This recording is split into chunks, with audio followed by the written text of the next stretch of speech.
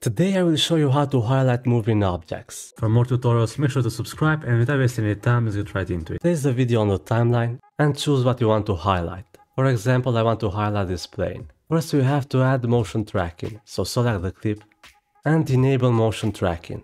This box will appear, place that on the plane and resize it. This should be enough, so start tracking. Wait for it to finish and press OK. Now go to titles, search for the default title and place it on the second layer. Make sure the duration of the title matches with the video, so let's extend it. Select the title and go to advanced. We don't need the text for now, so let's delete it. And go to add shape. Let's add the middle one and remove the text from it too. Scroll down to shape fill. This way we can change the color of the shape to black. So go to color and black. After that is done, resize the shape so it fills the entire screen and scroll back to the top. Change the alignment to the middle, so this way the shape is placed in the middle, and we have to make the shape even bigger, so press OK.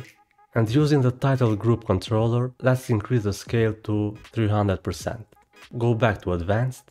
Now we need the circle, so go back to add shape and you should find it at the bottom left. At first you won't see the circle because it's the same color as the background, so scroll down to shape fill again, go to color, more, and make it white. Press OK.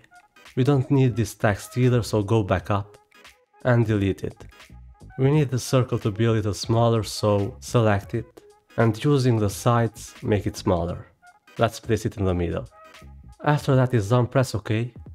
With the title being selected, go to video and down to compositing. Let's change the blending mode to darken. This way you can see through the white circle. But I want the sides to be visible too. To do that, let's change the opacity to around 60%. Let's move this away and select the circle. Move it on top of the plane. Let's make it a little smaller and place it on top. Now select the clip and change the motion tracking from none to the default title.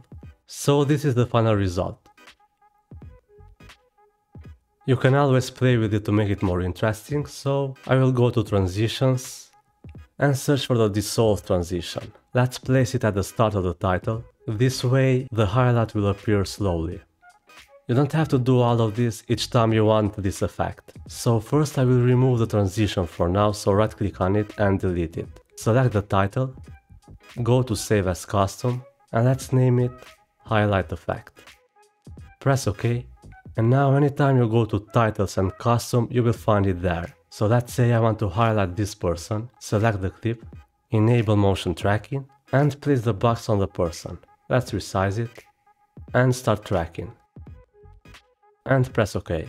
Now go to titles and add the highlight effect on top. Move the circle on the person, you can resize it if you want, and select the clip.